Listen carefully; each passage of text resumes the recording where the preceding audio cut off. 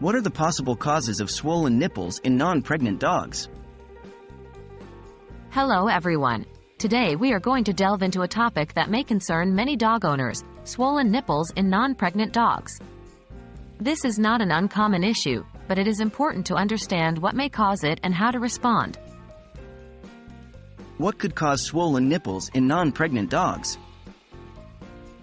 First and foremost, it's crucial to know that swollen nipples are not exclusive to pregnant or nursing dogs.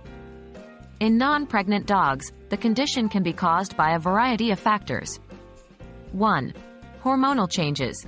In intact female dogs, hormonal changes due to the heat cycle can cause nipple swelling. This is a natural process and should subside once the heat cycle is over. 2. Mastitis.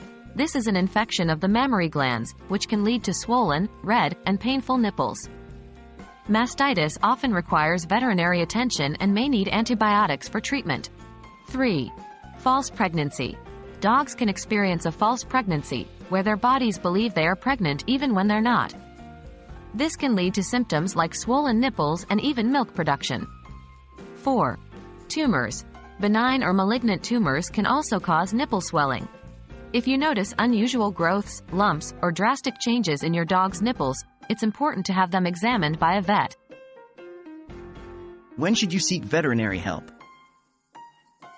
You should seek veterinary help if the swollen nipples persist for an extended period of time, if your dog seems uncomfortable or in pain, if there are other accompanying symptoms like discharge, or if you feel lumps in or around the nipple area. Early detection and treatment can help resolve the issue and prevent further complications. How can swollen nipples in dogs be treated or prevented? Treatment for swollen nipples will depend on the underlying cause.